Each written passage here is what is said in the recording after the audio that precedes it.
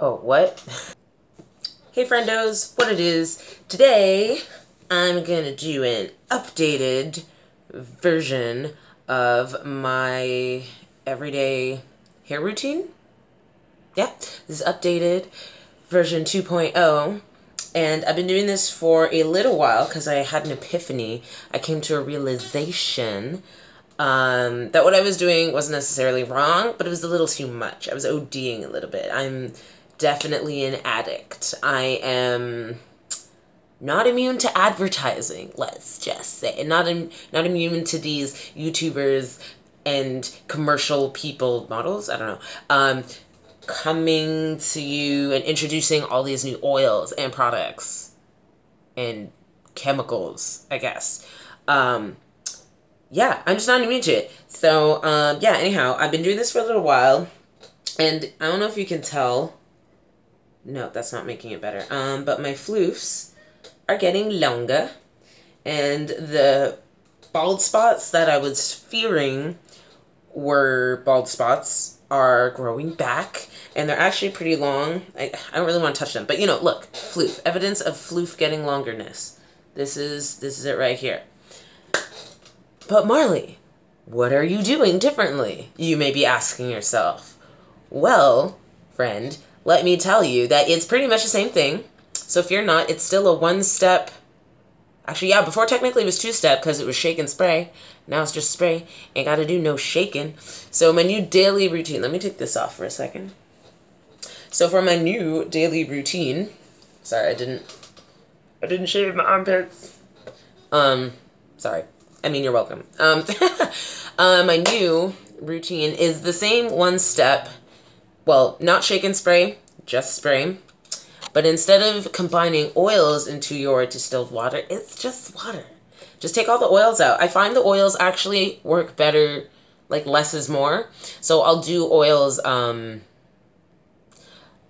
before or after or in and around like my wash days to sort of put back in the moisture that I've taken out when I've tried to like clean it and take all the stuff out.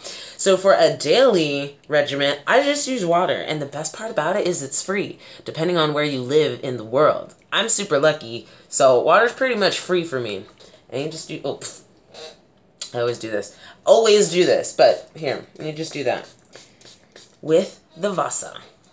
And the reason, or not the reason, the way that I found out about that is because when I take a shower, I don't really cover my hair. Because I just tie it up and I figure just don't get your hair wet. I feel like it's pretty easy and I don't need a shower cap. But then I noticed, you know, the contour of my head, so like directly around, like around my forehead, the sides of my head grow, except for this, we all know this, but like this side has been growing like mad long, mad quick. And the back of my head, all those parts are growing like, I don't know what grows, like weeds? Like, goddamn dandelions over here. So I'm like, you know what? It's probably just the water. It's probably just the hot water, or just the water in general, is blessing my hair with some length. So you know what? I'm going to bless you with some truth. Because if you're not immune to YouTube and like people telling you to do stuff, this is me telling you to just put water in your locks. Some clean water in your locks. And just spray a little bit on. You don't want to soak it. You don't want to saturate it. You just want to put a little bit. Just a little bit every morning. And then I air it out on my bike ride or walk to work. And by the time I get to work, my hair is literally dry. There we go. Sorry, I had to like look here to see what I'm doing.